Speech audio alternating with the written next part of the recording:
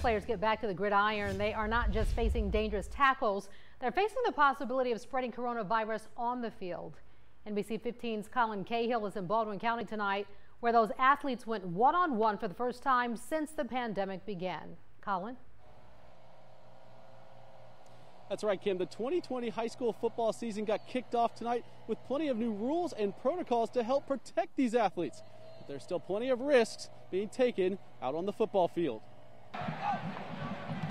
High school football is giving players the chance to return to a little bit of normalcy during the coronavirus era. As the games get started this weekend, preventing the spread of the virus is the #1 priority.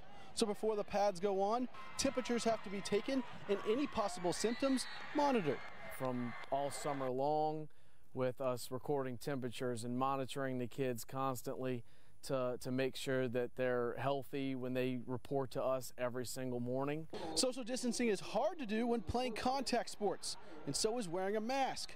Those are the two biggest things the CDC says we can do to prevent the spread of COVID-19. The more contact you come into with an opposing player, and as you know, if you're face mask to face mask and you're swapping spit, that is a big source of potential transmission. So while following protocols and monitoring the pandemic has given teams across the state the chance to play this fall, there's still plenty of risks that the players are taking.